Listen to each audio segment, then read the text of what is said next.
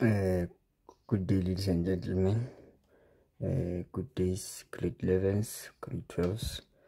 We are still continuing on our videos now on Newton's second law of motion, and today we'll now be looking at where two objects are connected by a string and one object is pulled at an angle. We looked at, in our previous video, we looked at now where one object was just pulled at an angle, but in this particular video we'll be focusing on two objects, and one of these objects will now be pulled at an angle. Okay, ladies and gentlemen, let's without any waste of time have a look of what is it that we'll be doing today. So I have an example here. It says now two blocks of masses 15 kg and 8 kg are connected by a light inextensible string and are placed on a rough horizontal surface, and then a force of 70 Newton is applied to the 15 kg at an angle of 30 degrees to the horizontal. Then they tell us that the system accelerates to the right, and then it further goes on to say the 8 kg block experiences a constant frictional force of 2.5 newtons and the 15 kg block experiences a constant frictional force of 4 newtons. And then we have now our diagram here to simplify things. Like we said, it's two objects, and then one of the object is pulled at an angle, and these two objects are now connected by a light inextensible string. Ladies and gentlemen, let us look at this. From the scenario, we can see that we have two blocks of masses 15 kg and one with 8 kg, and then they are pulled by a light inextensible string. It simply means that this string of ours, it does not stretch, and if it does not stretch, it means now the tension that is connecting these two blocks will be the same. The tension that you find on the 8 kg will be the same as the tension that you find now on the 15 kg. And then the statement further says now a 70 Newton force is applied to the 15 kg block at an angle of 30 degrees. And then they just tell us that the system accelerates to the right. The system meaning that the 8 kg and the 15 kg together, we call them a system.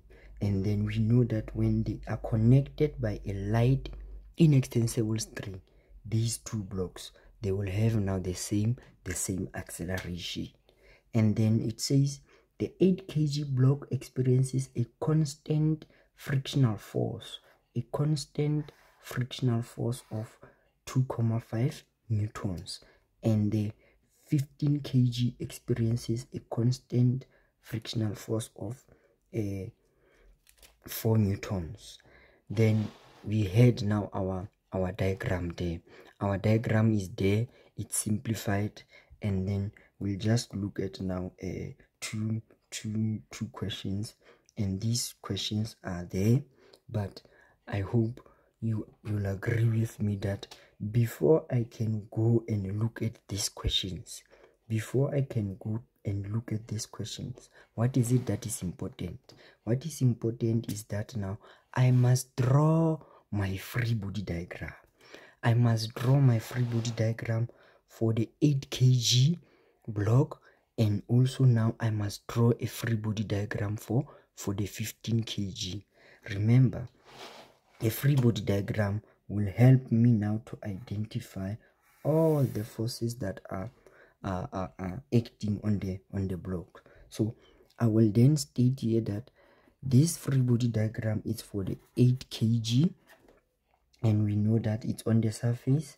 We are going to have now a normal force, which is Fn, and then we're going to have FG. And then what makes now this 8 kg to move to the right or to accelerate to the right?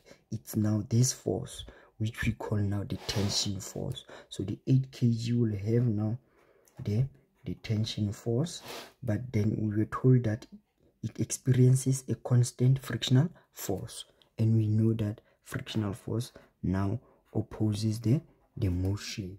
So this will now be my free body diagram for the 8 kg. And then for the 15 kg, for the 15 kg block, I will have a dot here. Remember, the examiner did not ask me to draw a free body diagram. I'm just drawing the free body diagram to help me to answer the questions that will follow. So the free body diagram that I will draw here, ladies and gentlemen, will be a free body diagram of a component, a free body diagram with components. So here I will have now my normal force, because I know that the object is on the surface, and then here I will have now my FG.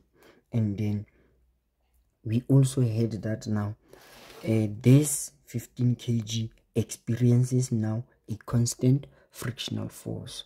Let me make a bigger dot there, and then I will have my friction force Fk.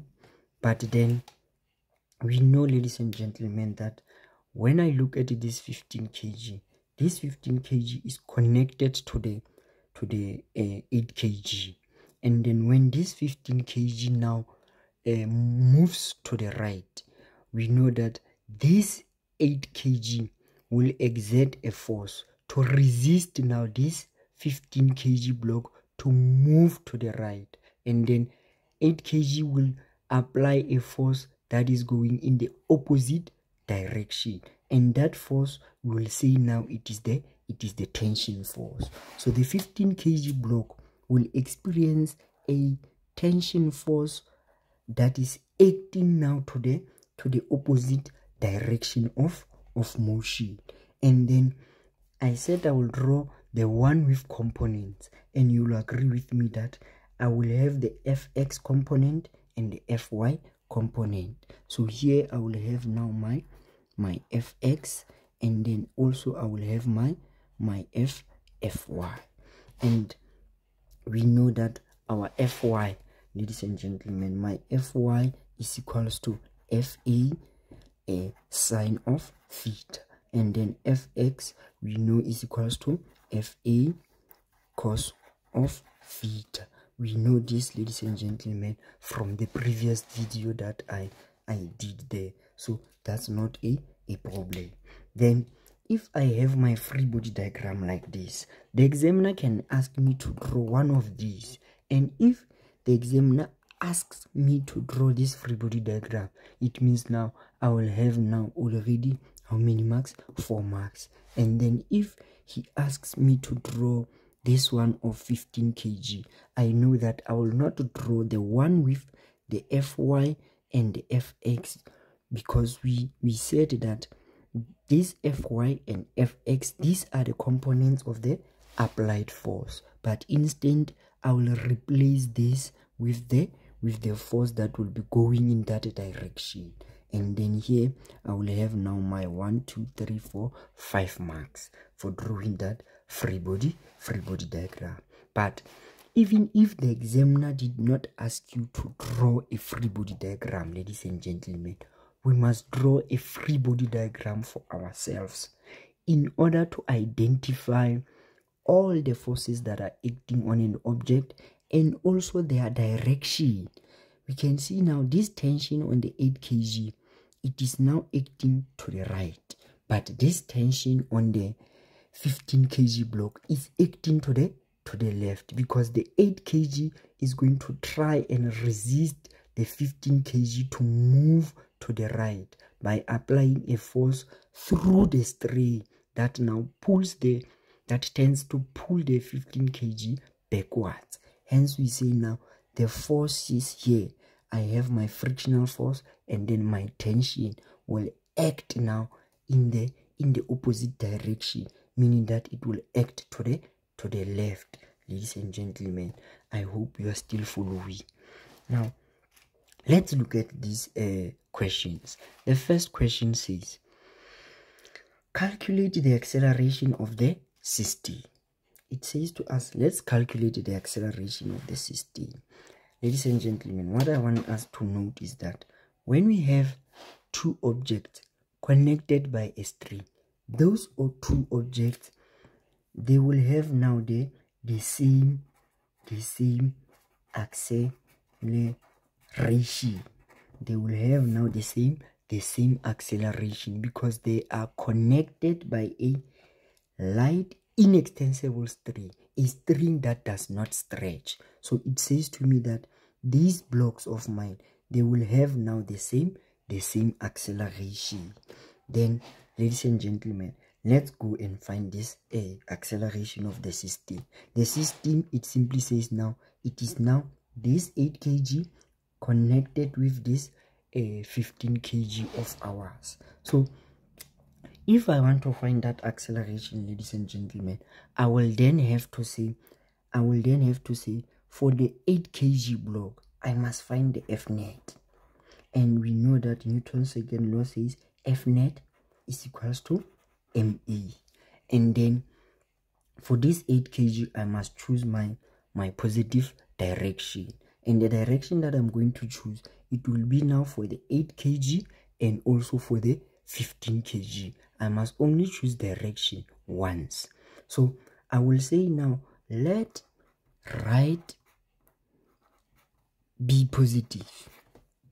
But someone will ask, why right be positive? Me, I prefer to say now, where the object is going,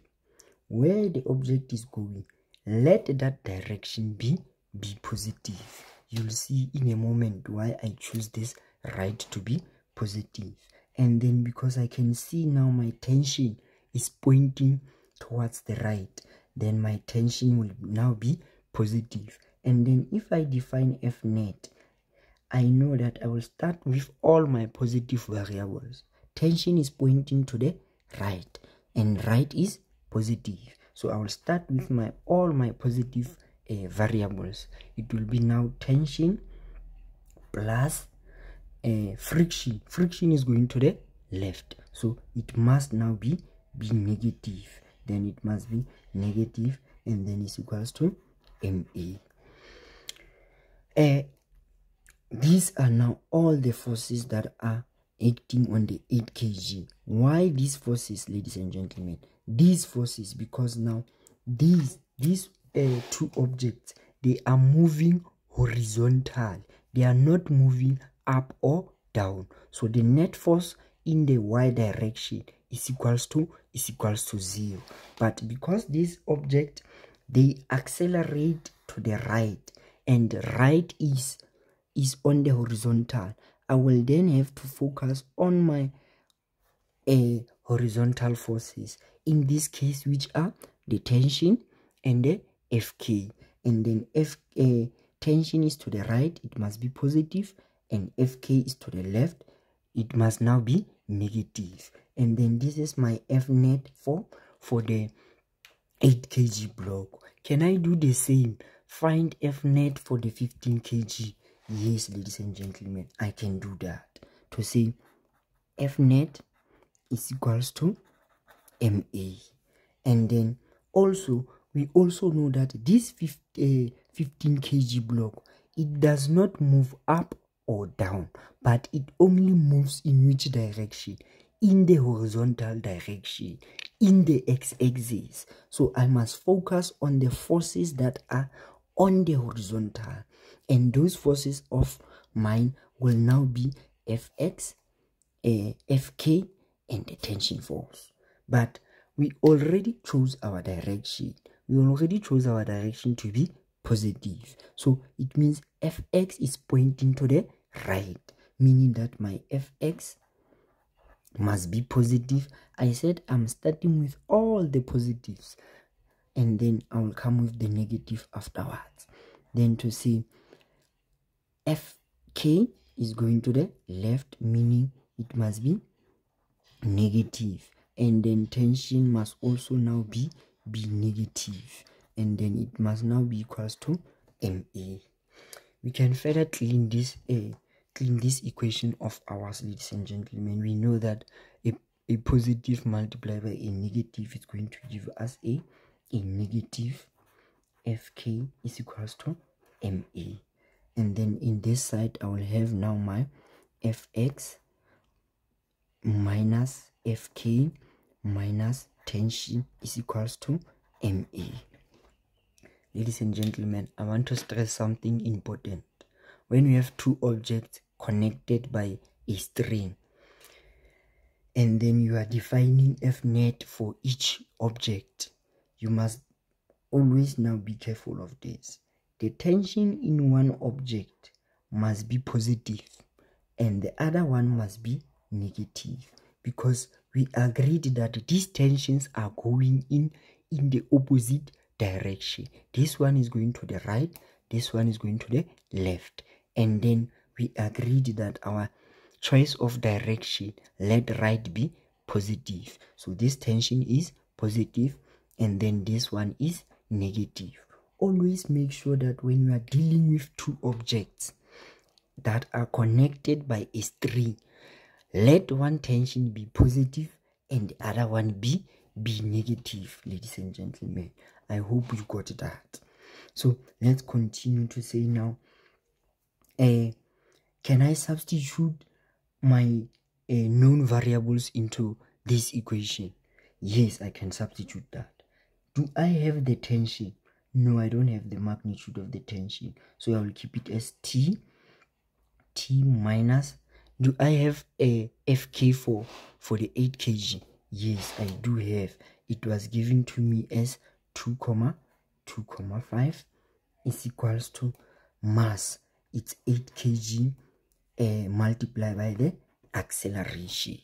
And then I only have that, ladies and gentlemen. So I will then call this my equation number 1.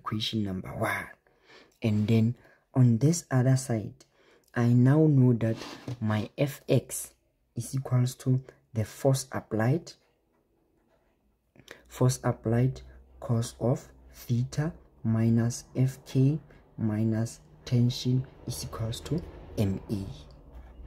And then I know that my force applied, it's this force, ladies and gentlemen, which is 70, which will now be multiplied by the cos of, I know the angle there is 30 degrees, minus the Fk.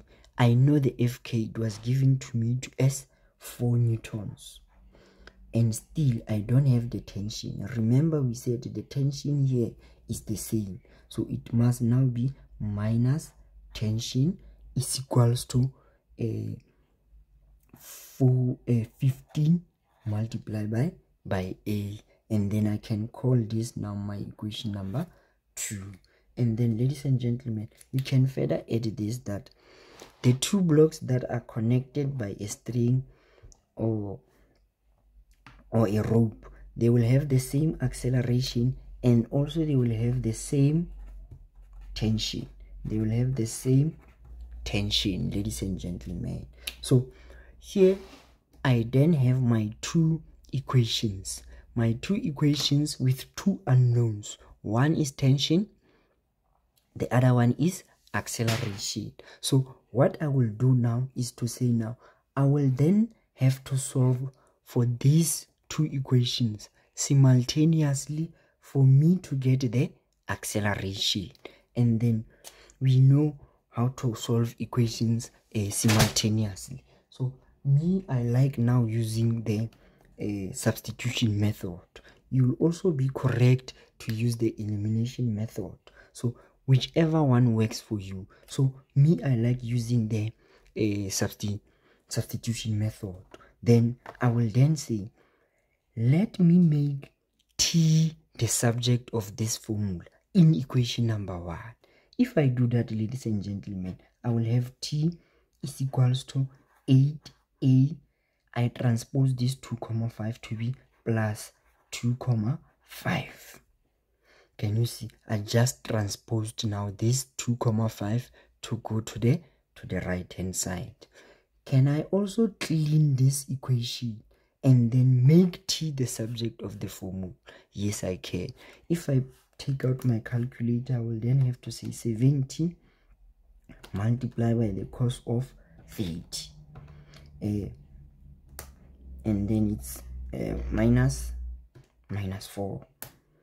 Then I will have now 56,62177,826 minus tension is equals to 15A.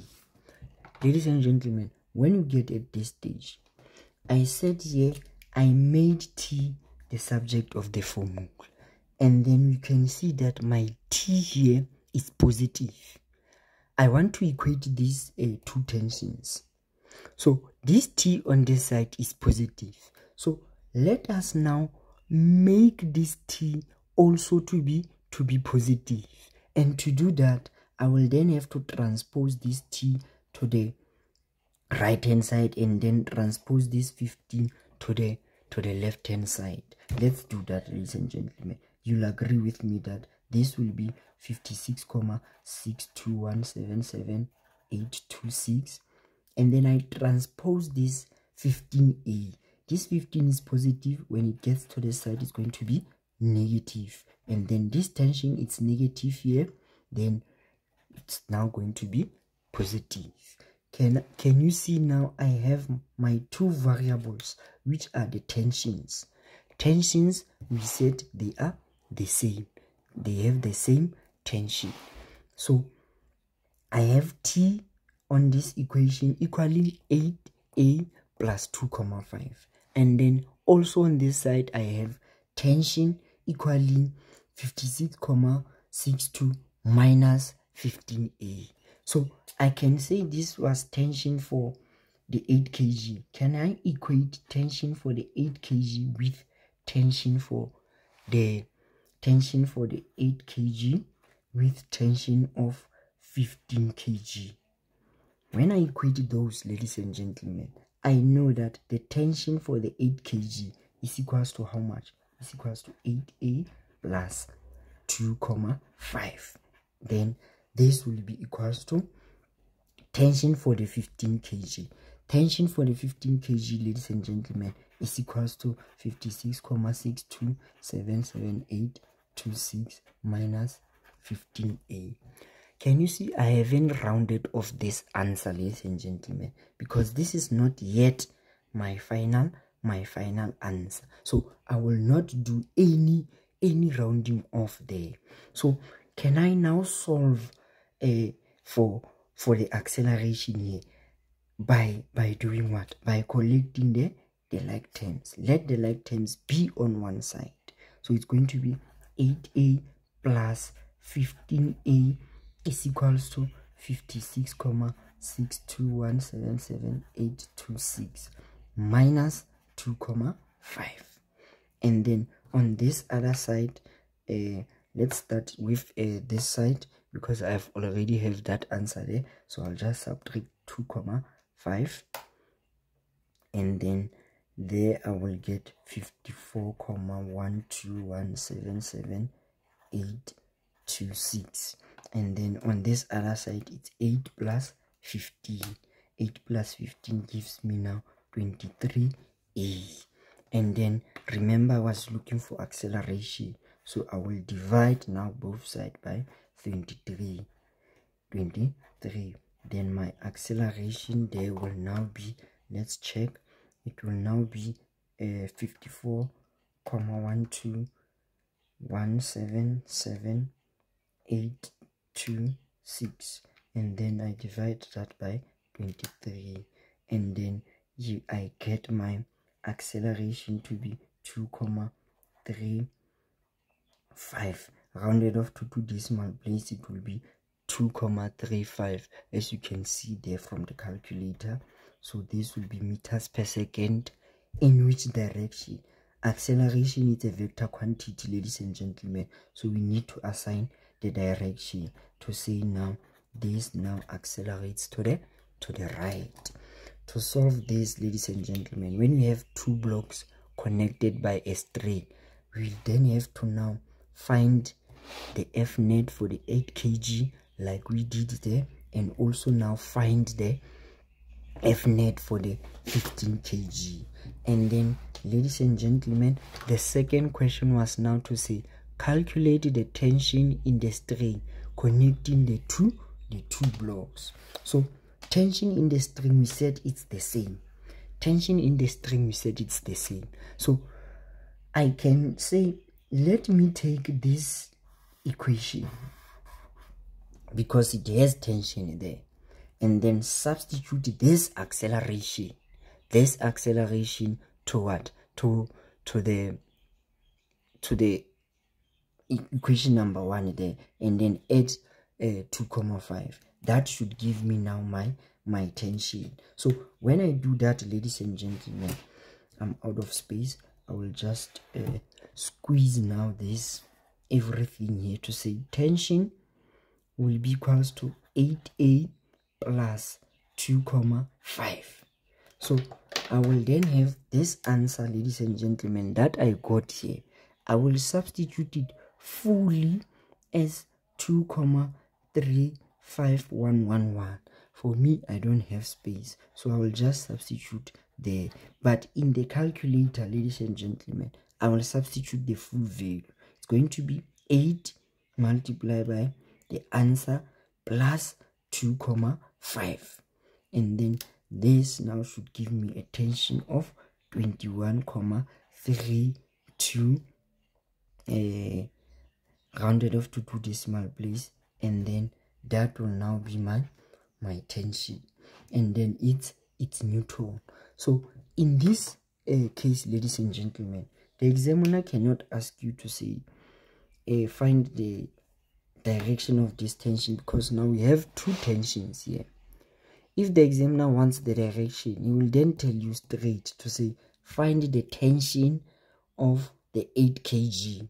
We can see that the tension for the 8 kg is going where? It's going to the right. So if the examiner said to us find the tension for the 8 kg, we'll then say the tension is equals to 21,38 newtons to the right.